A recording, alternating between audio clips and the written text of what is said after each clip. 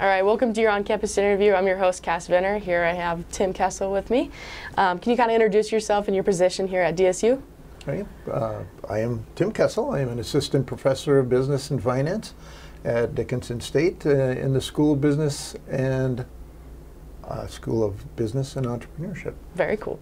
What brought you to DSU and how long have you been here?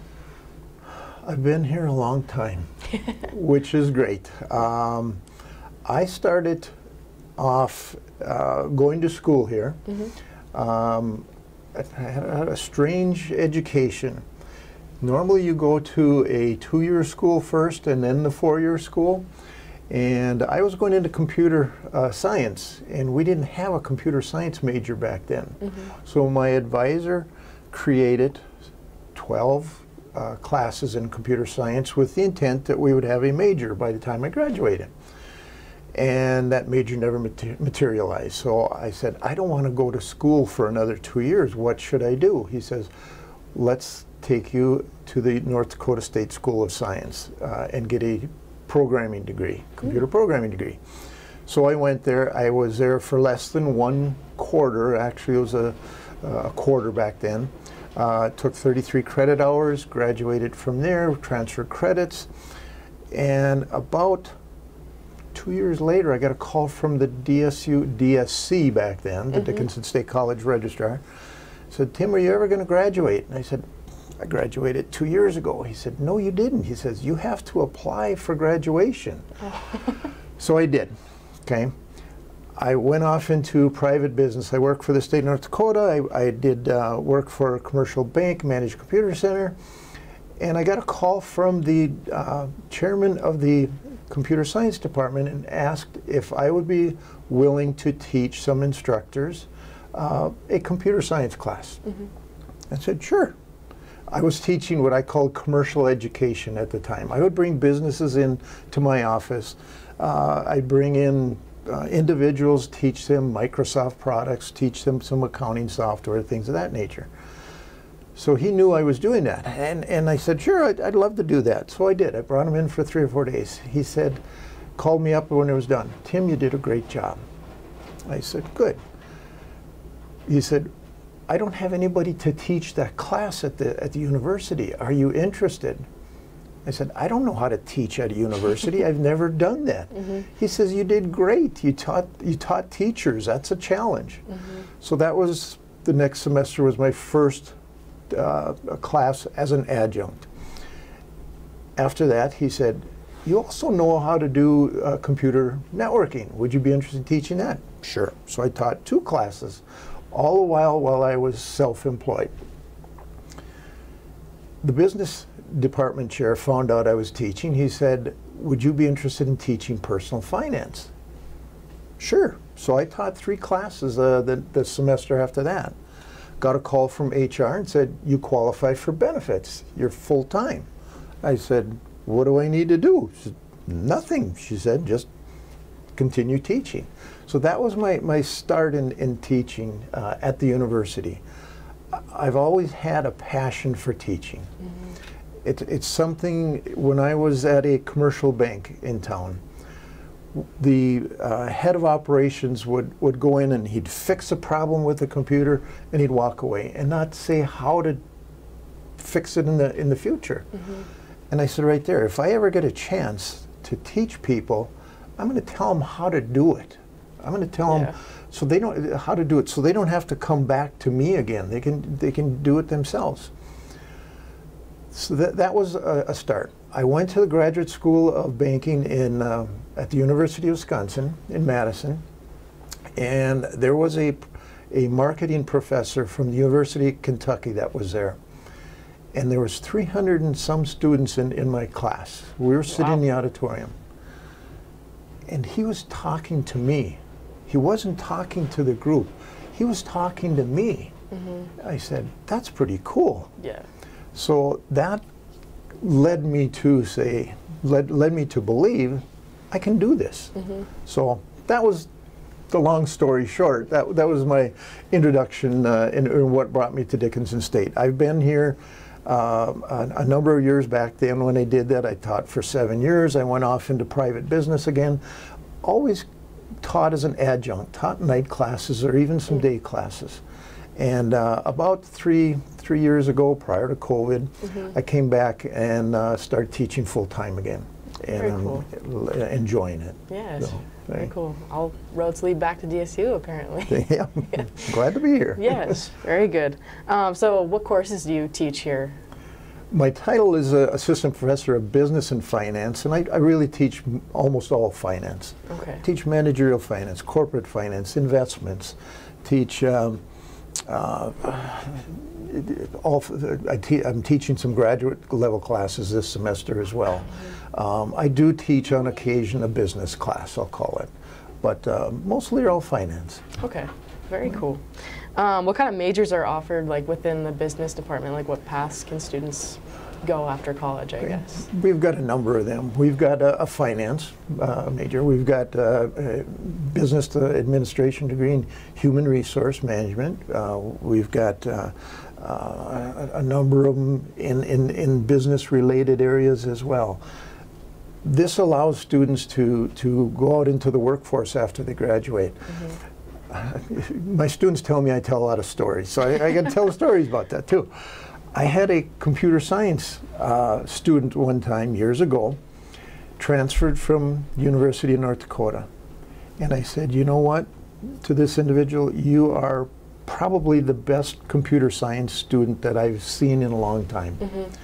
But I said, you need to take some business classes. You need to be able to talk business with your clients. He did. He's the most successful computer entrepreneur in Southwest North Dakota right now. Oh, wow. So that business education transfers to all different areas, not just finance or business. It's in technology. It's in everything we do. You know. Very cool.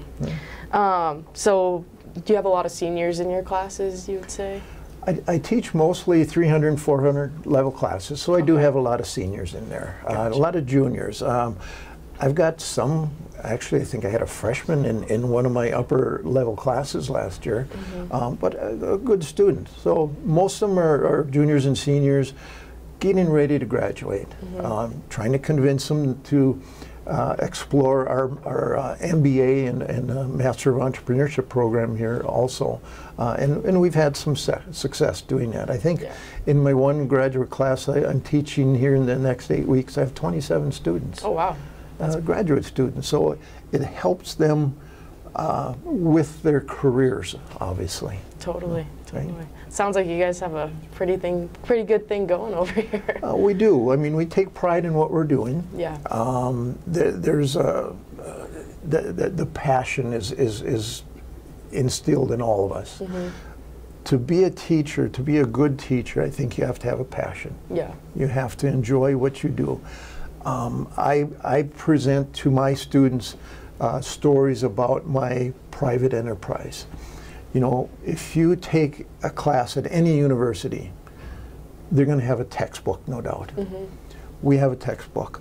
But what I think my students enjoy is when I go outside of the textbook and say, that's what the textbook says how to do it.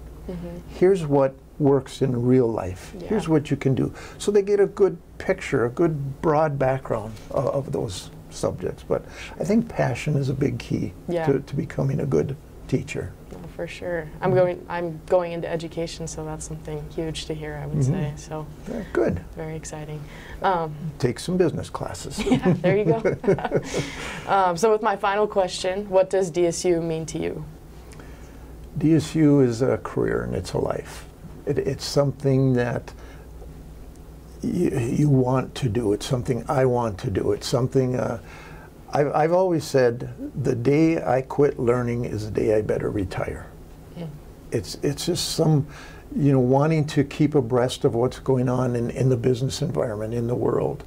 I know Dr. Dragseth's office is right next door here, and we exchange a lot of ideas, not just about my courses, but about business and how our students can better themselves, how they can work into the community that's there.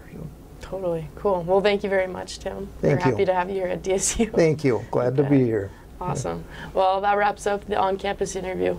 Thank you.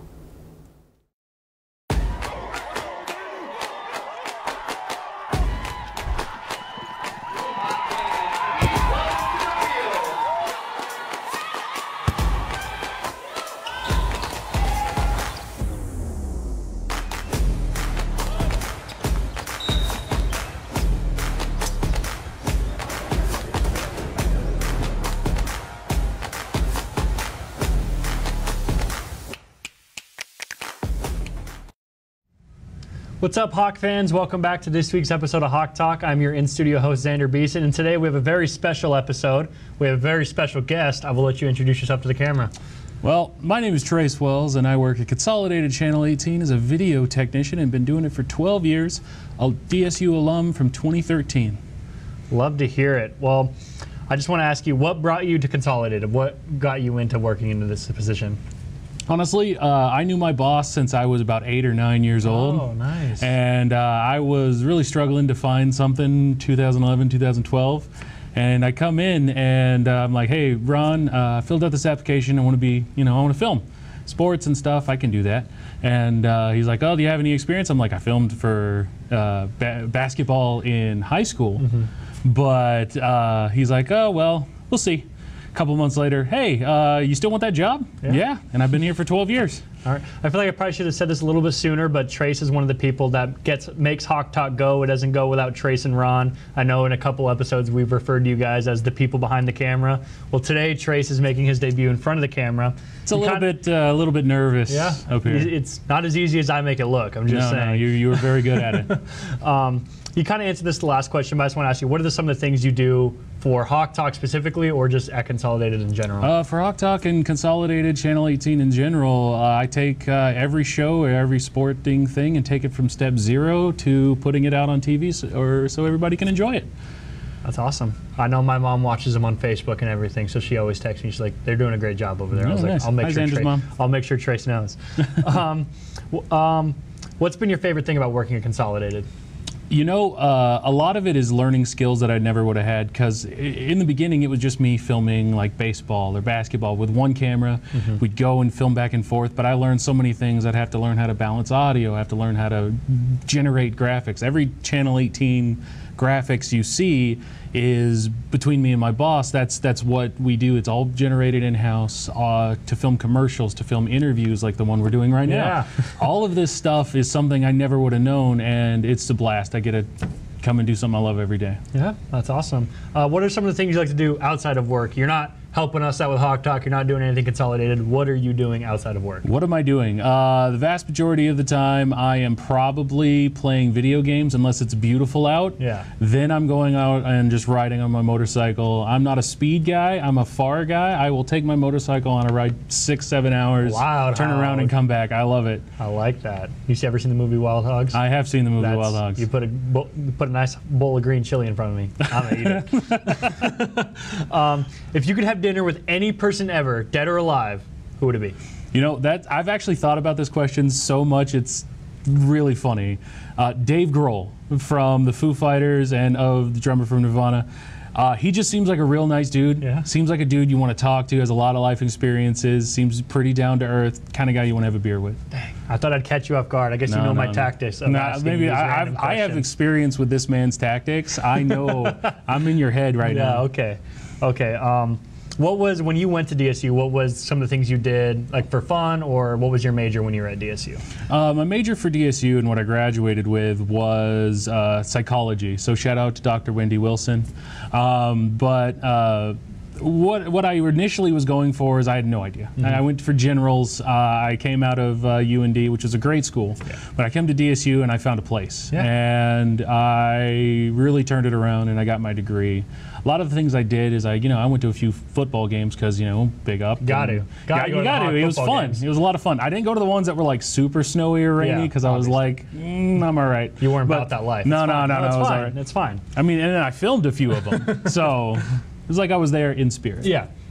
So last question, we ask this to everyone who comes on Hawk Talk. What does DSU mean to you? Everyone says family. Yeah. And while it was a family for me, it was an opportunity for me. That's the biggest one it was for me. It was my opportunity to get back on track and do something and make something that I could be proud of. And DSU gave me that opportunity, and it worked. And here I am today. That's awesome. Well, that's all for me, but if you guys ever stop by a football game, basketball game, volleyball game, and you see a stunning man up in the bleachers with a beanie and a camera, that's my man Trace. Don't feel shy to wave at him. He's a great guy. He does a lot for us at Hawk Talk. Figured we'd give him his own interview, get his beautiful face in front of the camera. Oh yeah, maybe we'll get Ron that. one of these times. Ron is a little camera shy, but it's fine. But thank you guys, and I'll see you next week. Welcome back to another episode of Minute with President Easton. President Easton, what was your favorite memory from when you attended DSU? There's a whole bunch. I was able to do a lot of things. I remember a lot of the plays I was in. Those were a whole lot of fun. One thing that that I've heard other people say that I will say also is the athletics trips. You know, when you're taking them, they don't seem like a great thing. For me, it was golf in the back of a station wagon. It was actually a station wagon that we rode around into those golf meets. But I had a buddy, Jeff Jessen.